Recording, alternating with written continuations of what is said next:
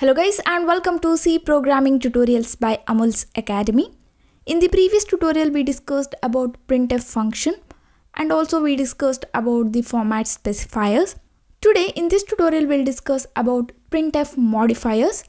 Modifiers used by printf function in C language. Using modifiers we can do many things like we can change the width of the output, sign of the value, etc. We can include these modifiers with the format specifiers, and there are 4 modifiers and these 4 modifiers are optional. In the previous tutorial example we didn't use any modifiers, right? So these modifiers are optional.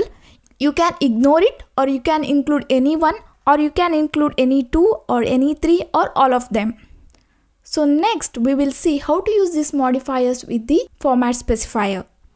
The format specifier contains percentage symbol first, then followed by the conversion character. We can include this modifier between the percentage symbol and conversion character. So that is nothing but here we can include that. So the first modifier is called as flag. Second one is called as width. Next is called as precision. Next is called as size. Next we have conversion character. In the previous tutorial we just wrote percentage and conversion character, right? So between these two we can use these 4 modifiers, that is flag, width, precision and size. So we will discuss about these 4 modifiers in detail with example. So first we'll talk about the width modifier. So I'm not starting with the flag because while giving the example for flag, if we know about width and other modifier, then it is easy to understand the example. The width modifier is used to specify the minimum number of position that the output will take. So that's nothing but, as name indicates, we can mention the width of the output. If we didn't mention this width modifier, then the output will take just enough position or width required to the output data. I'll show you the example. So here, first I'll take an integer variable and float variable. First we'll print without the width parameter, just I'll use %d. I'll use /n for the new line and here I'll take n1. So next here, between this percentage and conversion character, here d is the conversion character, I'll give a width. Okay, so I'll give width as 3, right? And next here I'll take width as 10. Here we didn't take any width, here we took width as 3, here as 10. Fine, right? So this is for the integer. Let's take example for float. So here I need to take %f and the variable name is n4 and here also n4. Here I'm not taking any width. Next here I'll take width as 5. Next I'll take width as 20. So now I'll save this and I'll run this. So first we'll get 20. Okay, it doesn't contain any space here. n1 colon 20. Next here we can see n1 colon and next here we can see a space, next 20. That is nothing but here we mentioned %3d. The width of output should be 3. So here it already contains 2 elements, so it will give a space and 2 zeros. So total width is 3. A space and 2 and 0. Next 10, so here we can see 8 space and 2 0. Okay, total width is 10 here. For the floating value here we can see first 10.2000. Fraction part contains 6 digits in the float. That's why here we can't see any space. Here next I gave 5f. Okay, so space is 5f. So that's why here we can't see any space. Next, lastly, we used as 20. The width is 20. That's why here we can see the space. The total width is here 20. I'll make this positive value and I'll change the value. And if I execute, here we can see. Actually, when I didn't mention any width, it will take the just enough position required by the output. So it will take 2 position. Here if I mention 3, it will take 3 and the space will be added in the front or before the value. Here if I mention 10, total width become 10. In the floating value also same. Okay, so this is about the width modifier. And one more thing, if we use width modifier with the less than required width, then it doesn't affect the output. So that is nothing but if I take it as 2000, it actually needs width as 4. Okay, if I just take 3 here width, and if I save this and execute this, it doesn't affect the output. Okay, so this is about the width modifier. So next we'll talk about the precision modifier. To specify the width after the decimal point, we can use this precision modifier. Like in the width modifier, if I mention %10f, that means number is to be at least 10 character wide. In the same way, if I want to change the width after the decimal point, then we can use this precision modifier. So for this we need to mention 0.3, 0.4 like that. But the difference between width modifier and the precision modifier is, in the width modifier, if we mention less than required width, then it won't affect the output. But in the case of precision modifier, if I want only 2 digits after the decimal point, then we'll get only 2 digits. I'll show you the example for that. First here I won't use f. Okay, next here I'll use 0.5. Next after that I want, so if I mention 0.5 or 0.2, that means it is the precision modifier. So it will modify the width after the decimal point. So if I save this and run this, here we can see 10.256700. We didn't mention any width, so it will print whole number. Next here we can say I mentioned 0.5f, so it will take only 5 digits after decimal point, 25670. So next here we can see, here I mentioned 0.2f, that means I want only 2 digit after point. So here we can see 26. It will round off the value because of mathematics and we'll get 10.26.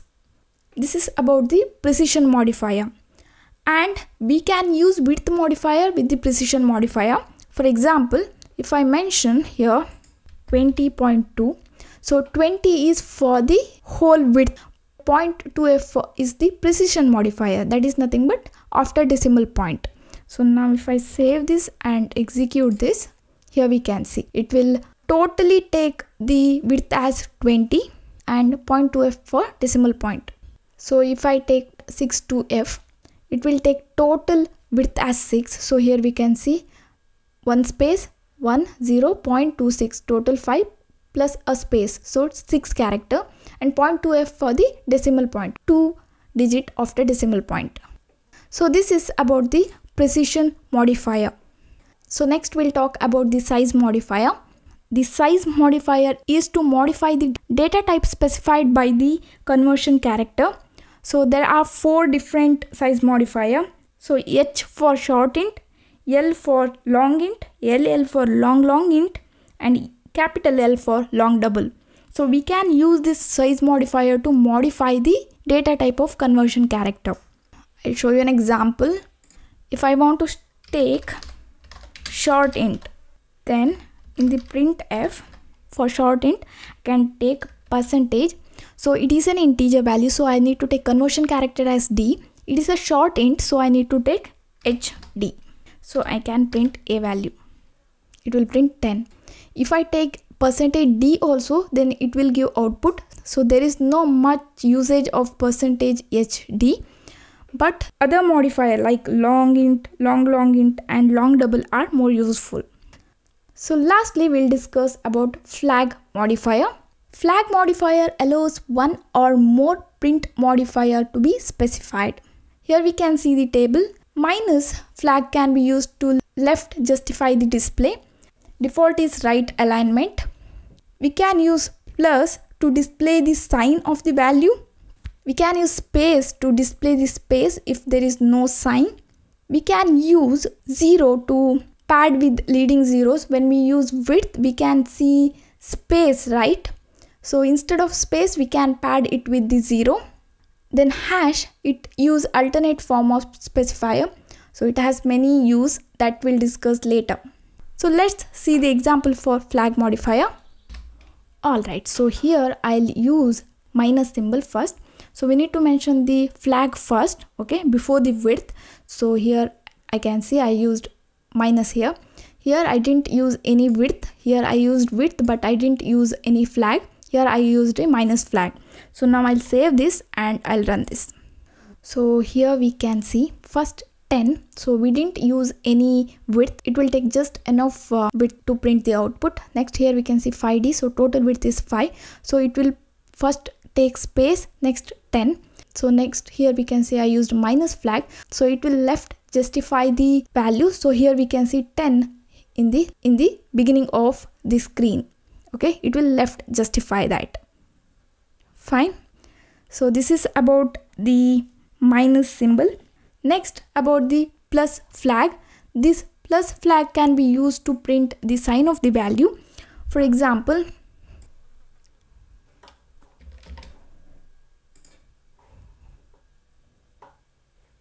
here we can see it will print plus 10.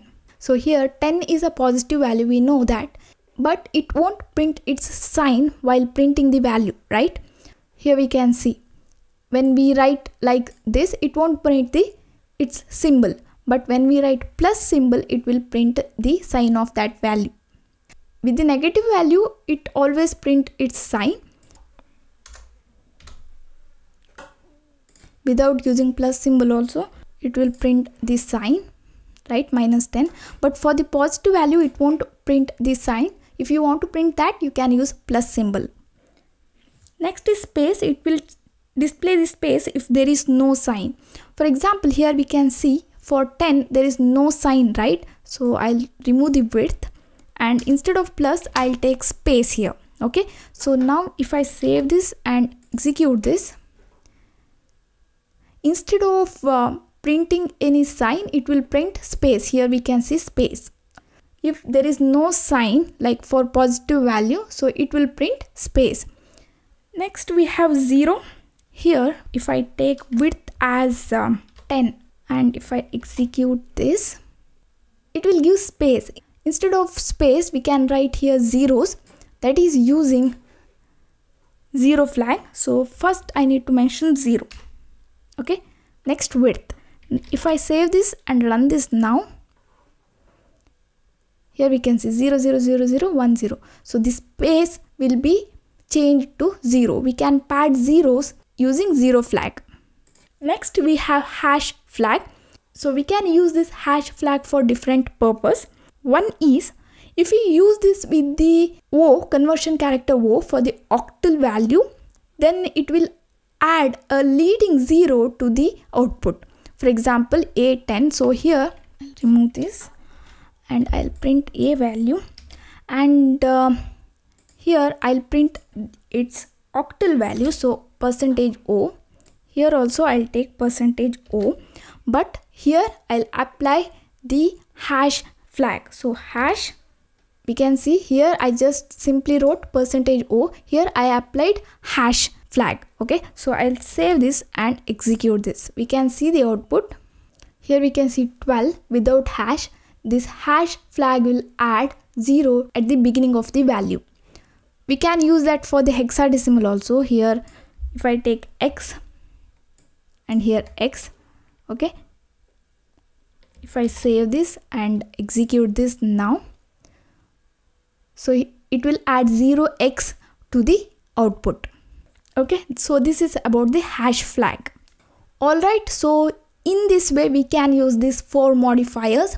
We already discussed about the conversion character in the previous tutorial. So that's it for now guys. Thank you for watching. Don't forget to subscribe to my channel. I will meet you in next class. Till then, take care.